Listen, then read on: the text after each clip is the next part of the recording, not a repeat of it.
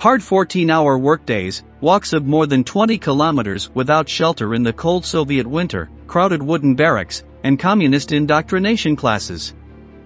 These were some of the calamities experienced by German and Japanese soldiers in World War II when prisoners fell into the clutches of the Soviet Union.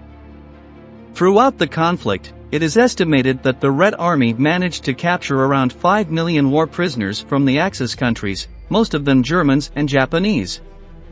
Their living conditions were extreme, and the government of the Soviet Union did everything possible to take advantage of the manpower obtained, to the point that these were essential for the Soviet country to come out of World War II as a world superpower. But, what was life like for prisoners of war in the Soviet Union? Don't leave your screen, because in the next few minutes we'll review everything that happened to the German and Japanese soldiers held captive in the USSR. Are you ready? Let's get started. The vast majority of the Soviet Union's prisoners of war were detained in the last years of the war. German soldiers began to be captured earlier as a result of the German invasion of the USSR that began with Operation Barbarossa. However, the number of prisoners grew exponentially after the momentous Battle of Stalingrad. The Japanese, on the other hand, were mostly imprisoned during the Red Army's invasions of Manchuria, the Kuril Islands, Sakhalin Island, and Korea. These were generally held in labor camps in Siberia and the Soviet Far East, while German prisoners were placed in the European USSR. Both Japanese and German soldiers were aware that Soviet captivity was the harshest and most extreme within the Allied forces, largely because they were not particularly interested in complying with the Geneva Conventions regarding the treatment of prisoners of war. Stalin saw a great opportunity in using this vast number of men as free and easily exploitable labor, so he built a huge captive system that included 24 border camps, 72 transit camps, 214 hospitals for enemy soldiers, 421 battalions of labor, and more than 500 labor camps. Japanese prisoners were mainly used to build infrastructure. According to calculations, 26% of all Japanese prisoners were destined for work in forest industries, 23.5% for mining, 12.2% for agricultural work, and 16% for heavy industry and construction projects. The remaining captives were changing between different types of work or were too injured or weakened to do any kind of activity.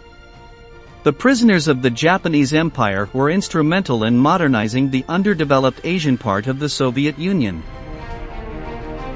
On the other hand, the Germans captured on the Eastern European front had as their first task to rebuild what they themselves had destroyed, especially Stalingrad, which had been completely destroyed after the battle.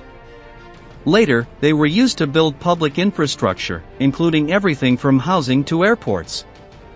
However, the Germans were not simply destined to build, but were also used by the Soviets to strengthen their military industry in the context of a war that was not yet over. Since many of the Soviet men and workers were in the fight, the prisoner labor was more than helpful. It is estimated that, over the last years of the war, 30% of the men who worked in the Soviet aviation were actually Germans, the same for the metallurgical industry that had a 20% German workforce. The Soviet Union even took advantage of the knowledge of some German prisoners, forcing captured scientists to work on nuclear rockets and ballistic missiles for Stalin's government. Regardless of the forced labor, the living conditions of the Axis prisoners were far from good. Most were forced to work between 10 and 14 hours a day, despite the fact that the legal limit for prisoners of war was 8 hours. Simultaneously, beyond the well-oiled Soviet captivity system, mobilizing and maintaining so many people was extremely complex, even more so when most of the resources were sent to the battlefront. As a result, captured Germans and Japanese often lived cramped in small barracks in the camps and were forced to march up to 20 kilometers to work. At the same time, they were not equipped to face the harsh Soviet winter, so cases of hypothermia and other illnesses were very common.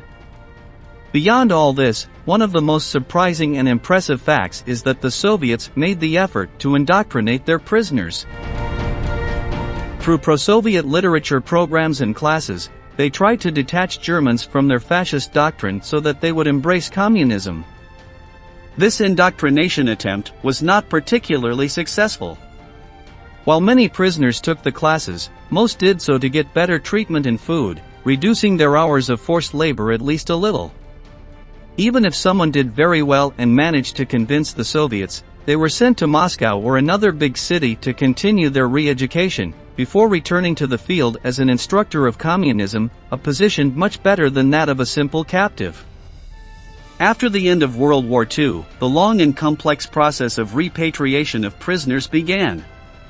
The Soviet Union first sent the weak and sick to their respective countries, since they represented a greater expense and were not fit to work. Slowly, over the next few years, all the surviving POWs managed to return to their homelands.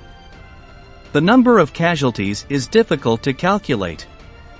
Among the German soldiers held by the Red Army, Soviet sources report that 350,000 out of a total of 2.4 million prisoners died, or 15%.